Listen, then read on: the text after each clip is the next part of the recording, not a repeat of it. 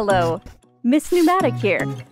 Today we will be studying about vacuum pad that inhales and lifts objects connected to pneumatic product, like vacuum generators. We will study how vacuum pad lifts objects and how to select which vacuum pad to use. If you are interested in vacuum pad, please pay attention. Okay then, let's start Ms. Pneumatic's vacuum pad video. First, let's find out how vacuum pad absorbs and lifts objects. If you see vacuum pad closely, you can see an empty space inside and a hole that connects vacuum pad to other machines, such as vacuum generators. If you turn on the vacuum generator, the air will be sucked up and air pressure of empty space inside the pad will go down. Also, since the object and vacuum pad are tightly attached, external air cannot enter the vacuum pad, and the pad's empty space remains lower in pressure than the outside. Now, the external pressure of the pad is greater than the internal pressure. So, as the force is applied from the outside of the pad to the inside and the object is attached to the pad and lifted. Then, what should I consider when choosing this vacuum pad? First, you must determine the area of the pad, comparing object's weight and absorption rate. When the pad is circular, the formula for determining the absorption of the pad is as follows. Pad's absorption rate, W, equals area of the pad, A, times vacuum pressure, P, times 0.1 times safety rate. The equation above shows that the absorption force of the pad is proportional to the area of the pad and the vacuum pressure. The absorption force of the pad must be greater than the weight of the product to lift the product. So, you can find out the minimum absorption force if you know the weight of the product. For example, let's say we lift the object weighing 4 kilograms. 4 kilograms is approximately 40 newtons, so you can substitute 40 newton for the absorption force of the pad. Also, you can calculate the area of pad A from W and P because vacuum pressure P is a part of the process.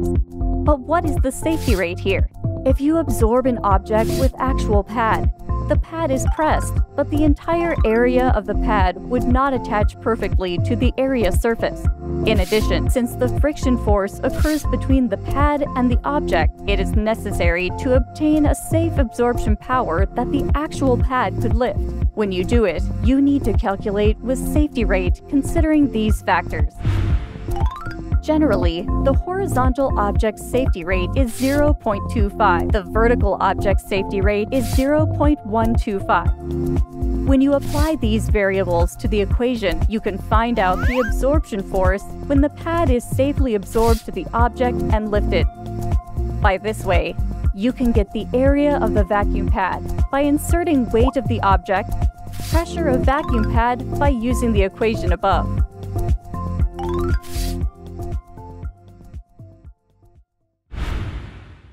Second, you must choose the right type of pad depending on the working environment. Vacuum pad is usually made with various rubber ingredients, such as nitrogen, fluorine, silicone, and urethane. You must be able to choose the right type of pad depending on the working environment, because each rubber has its own characteristics. Nitrogen rubber has strong general and abrasion durability, so it can be used in various usages. Nitrogen is fit to make vacuum environment because it blocks gas penetration, but it is fragile to heat and ozone, and has hard time lifting materials with uneven surface. Fluorine rubber is an appropriate material to be used in harsh environment because it has resistance against oil, heat, and chemical substances. But fluorine is inappropriate materials to use with some other chemical substances. Silicone rubber has a great resistance against electric insulation and alkalinity, and is fit for FDA and Food Sanitation Act, but it lacks abrasion durability.